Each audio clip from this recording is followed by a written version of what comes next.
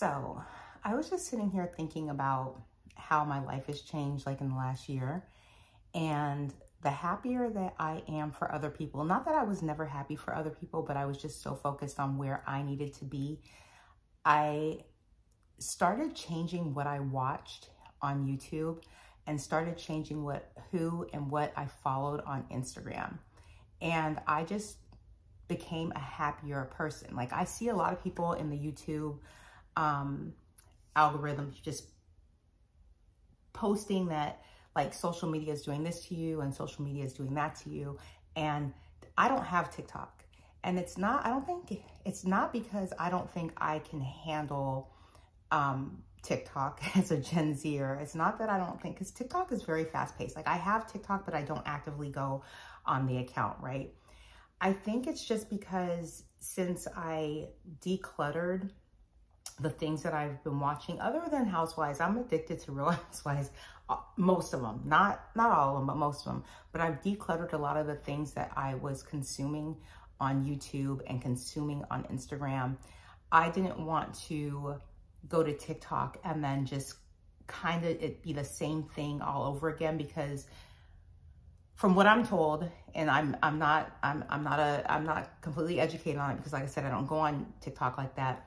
The more, like, if you click on a video, TikTok feeds you, like, even if you're just curious, TikTok feeds you more and more of that video that you clicked on. Even though you might have clicked on it on accident or just out of curiosity, it feeds you more because they figure that that's what you're interested in. And I kind of just want to be more in control of what I'm actively looking at. Like, I can't help it if I go outside and I see something that I don't want to see. But if I have an Instagram account or I have a YouTube account and I'm constantly following people that are showing me things that I'm not interested in, it's just more things I'm just gonna have to scroll by. And since we're being fed stuff, like lately, I've been seeing a lot of people, which I don't know why, because I don't work a 9-to-5 job, so I don't even know how I started seeing all this, but I started seeing, like every other thing, maybe I clicked on one, are people who are so unhappy working a 9-to-5, and I get it. I'm in the military, so I haven't worked a 9-to-5 in forever, but like that's all I'm seeing. And there are a lot of people that are Gen Xers and older, even, well, we already know Gen Zers. You guys will walk off a job like in a minute if you're not happy, and you'll go get another job or whatever. And I was watching a video last night about a guy who was saying how committed that what's the guy? I was half asleep, but it was like an older woman who was saying that basically Gen Zers watch boomers work and stay at a job for so long, whether they were unhappy, they were drained, they were emotionally and not physically, but emotionally and mentally abused at the job, that they just stayed. And Gen Xers, we watched that and we kind of fell into that trap too. And then millennials and Gen Zers are more like, you know, deuces. Like, and I'm not talking about older millennials, I'm talking about the younger side of millennials. And I was like, you know what, there's some truth to that. There is absolutely some truth to that. So it's been so liberating seeing people in my age group in the 40s and Gen Xers saying, I am going to change what we were fed by boomers. And I am going to, if I'm not happy at a job, I'm not saying quit, because you still got to pay me. I'm not bold enough for that. I still got to pay bills, right? But they're pursuing other options. Like, there were so many Gen Xers on here that were talking about how they wanted to start a YouTube channel, but they were afraid.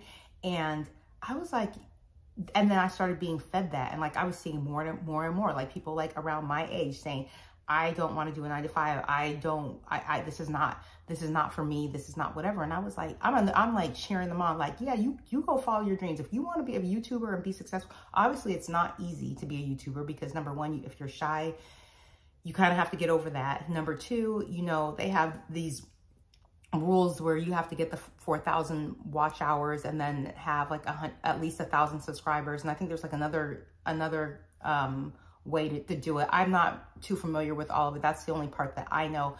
But I like to see that people are like venturing out and following their dreams, and they're not just taking it saying, I'm not going to find another you know, stream of income.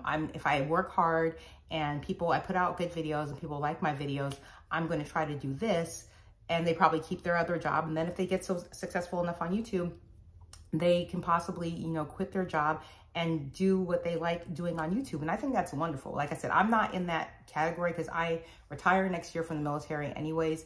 So YouTube for me, like, it's not because I'm running from a 9-to-5. I just like the fact that I'm happy. I'm genuinely happy for these people. And one person in particular, if you watch this, I need you to get on here. Ange, I need you to get on YouTube, because Ange is a girl I met on Instagram. I met her on Instagram. We both used to watch YouTube like over 10 years ago, and we would like watch like unboxing videos, and we ended up, I don't know how we ended up exchanging phone numbers, but I don't know, it was through social media, whatever, and we just started texting, and like we'd send each other voice notes or whatever. And she's freaking hilarious. If she got on YouTube, I know that she would soar. I know that she would soar and she would climb, because this girl is, when I tell you, so funny, so funny. And then she's into astrology, and she knows like she could read you like the back of my hand or the front of my palm. If she got on here and just even did astrology where she didn't, I'm giving you ideas, Ange, where you don't even have to show your face. There's a whole astrology community. Like, somebody will follow you and somebody will be grateful to like hear your voice and you read them. I'm sure they'd even call into you to get advice. Angie is hilarious. She's so, and she's in my age group. So I'm just saying, like, I'm genuinely happy for everybody who is trying to find different avenues, and I'm all for the support. So if you do see this and you're a small YouTuber and you want me to check out your channel, I have no problems doing that, because I mean, there's enough for everybody to eat. Like, there's enough for everybody to eat on YouTube. Like I said, TikTok, I'm sure there is too, but I just, my anxiety, I can't, like, I watch my husband like get on TikTok and slide, and I'm like, I'm already on Instagram enough. I'm on YouTube enough now, especially rebranding my channel and participating in Vlogtober, which has been, interestingly enough, it's been actually pretty fun. I didn't think I can do it. We're only on the 9th, so I'm not burnt out like 1000% yet. But surprisingly, Vlogtober, for these 9 days, I've been consistent, and I already have pre-planned videos. So I think I can make it. I think I can make it till the end of Vlogtober. We're just gonna say I'm gonna make it, and don't judge me if I don't, but let's not even put that in the atmosphere. Let's just claim I'm going to make it to the end of Vlogtober. Also, we decorated my office at work, and it's gonna be crazy. This is gonna be the first year in years that I have dressed up for Halloween. And yeah, I'm gonna videotape what we did, because or videotape, I sound so freaking Gen Xer. I'm gonna record what we do at work, and I'm gonna upload a video just so you can see how creative my office was, because yeah, I don't dress up for Halloween, but they got me this year. I'm gonna be a witch this year, so I already ordered my stuff from Amazon. But yeah, just be happy for people. That's what this video is about. It's Vlogtober, so I'm going to give you content. I gave you a video earlier today. I gave you a cooking video, and I gave you a vlog that I did earlier this week. And then this is like straight from today, like straight from the heart. And why not? It's Vlogtober, so I'm going to give you content. But be happy for other people.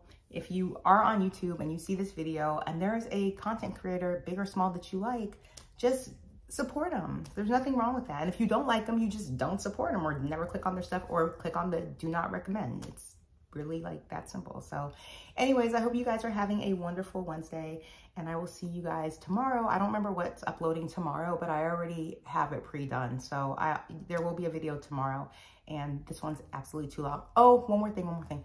I am going to do another story time, because I mean, I don't have thousands of views on my last story time, but the people who did watch it, people reached out to me and they said it was pretty entertaining, which I didn't think it was. I thought I kind of bored you, but I have another story time planned. I might film that tomorrow, and it might drop later on this week. So if you get a chance and you get bored, check me out. Talk to you later. Be blessed. Peace.